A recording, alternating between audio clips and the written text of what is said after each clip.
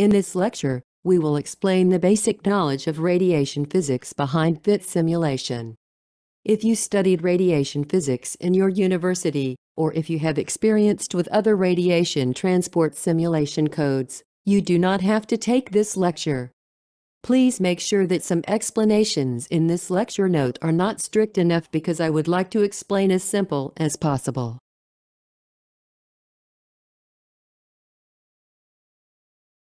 At first, we would like to explain the difference between radiation and radioactivity. Radiation is a particles or electromagnetic wave that can cause atomic and nuclear interactions, such as neutron, proton, alpha ray, beta ray, and gamma ray. Its fundamental unit is electron volt, eV, which is equal to 1.602 times 10 to the minus 19th joule. On the other hand, radioactivity is the ability to generate radiation due to decay of nucleus. Examples of material having radioactivity, so-called radioactive material, are spent nuclear fuel, plume containing cesium-137 emitted by nuclear accident, and checking source of cobalt-60. The fundamental unit for expressing the radioactivity is becquerel, which is equal to 1 decay per second.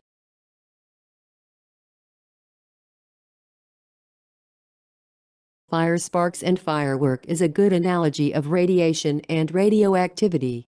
Number of fire sparks decrease as time goes by, but size of each fire spark does not change that much.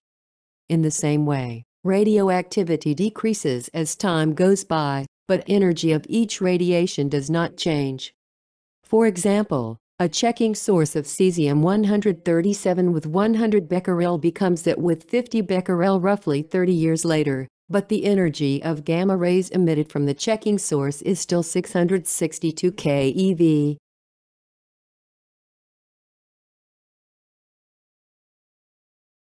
Next, we will explain the interaction between radiation and matter. There are two types of radiation-induced interaction, which are atomic interaction and nuclear interaction. By atomic interaction, radiation knocks out an orbital electron from an atom, so-called ionization, and radiation excites an atom, so-called excitation. Atomic interaction is induced via electromagnetic force that can reach a long distance. Therefore, the probability to cause atomic interaction is very high, approximately 10 to the 8th times per centimeter. This is the fundamental mechanism to cause influence on life form and material. On the other hand, radiation breaks a nucleus and create new nucleus and radiation by nuclear interaction. Nuclear fission and fusion are a kind of nuclear interactions. Nuclear interaction is induced via strong force that can reach only short distance. Therefore, probability to cause nuclear interaction is very low, approximately 0.1 times per centimeter. This is the fundamental mechanism to generate energy by nuclear power plant.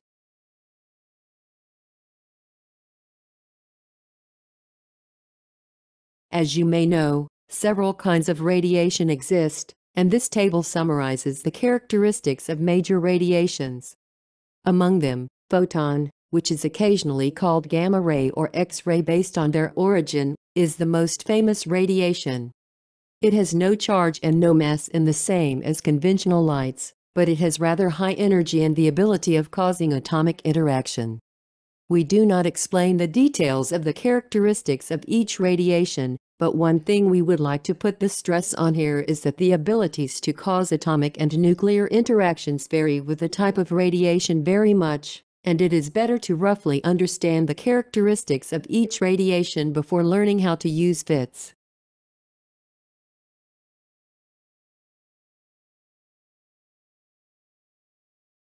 The characteristics of radiation also depend on radiation energy.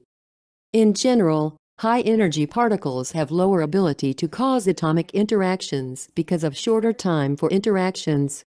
This graph shows the atomic energy loss of proton in water as a function of proton energy. As you see, the atomic energy loss becomes smaller with increase of energy up to around 1 GeV. On the other hand, High-energy particles can cause significant nuclear interaction and break nucleus into many fragments. This animation shows example of high-energy nuclear reaction. As you see, the original nuclei, the gold ions, are completely destroyed by this reaction. This significant nuclear interaction is called spallation reaction, which cannot be induced by low-energy particles.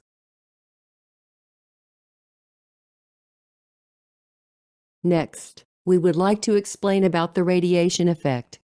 You may feel that radiation is harmful to life form. It is true, but only one aspect. Radiation affects to life form and material in both negative and positive aspects. Examples of the negative aspects to life form are DNA damage, carcinogenesis, and even death, while the positive aspects are radiotherapy, sterilization, and trigger of evolution.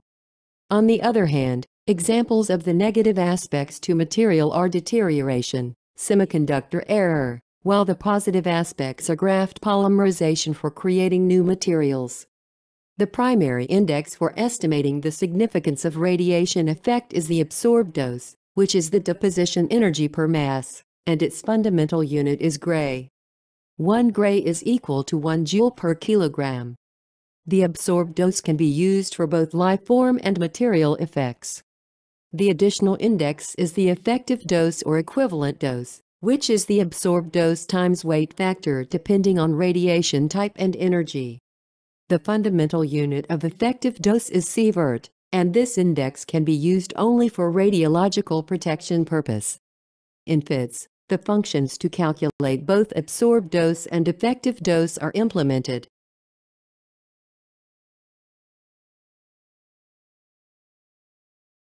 Lastly, we would like to explain about the basics of radiation transport simulation.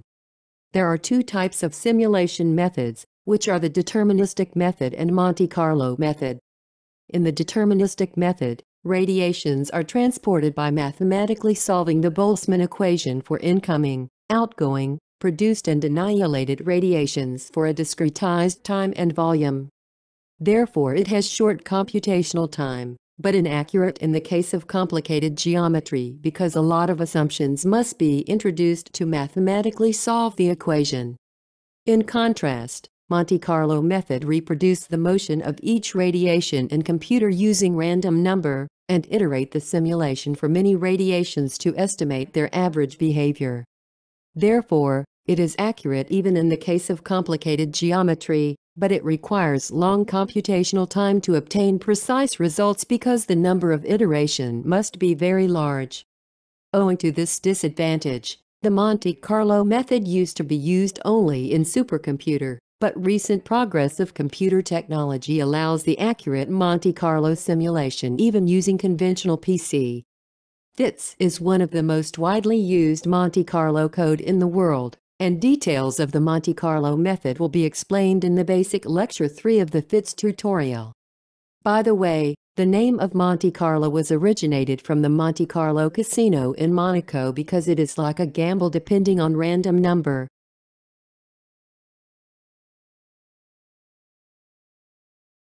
Here is the summary of this lecture. Radiation interacts with matter by inducing atomic and nuclear interactions via electromagnetic and strong forces, respectively. Characteristics of radiation such as cross-section significantly depend on its type and energy.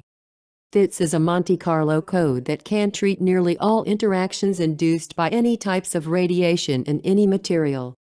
So, it is better to roughly understand the radiation physics before start to learn PHITS, but not necessary to fully understand because you will anyway gradually understand it by using PHITS.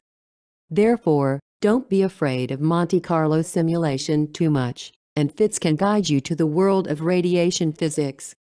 Thank you for watching this movie, and we hope you will watch other PHITS movies as written in the subscription.